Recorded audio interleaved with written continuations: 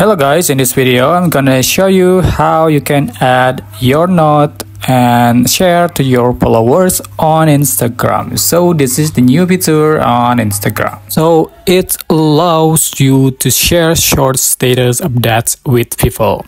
Okay, go to your profile and see on your profile picture. Just click on it to add your note. So you can write whatever you want in the column provided. So this is limited. It can only contain 60 characters of text or emojis. And you can also add the music you like for your status. But now I will not add the music. Okay, so click on the option at the bottom. You can choose to upload it to followers on Instagram or limit it to close friends only. And then just click share, and as you can see, your note has been added to your profile and people will see this in the messages section.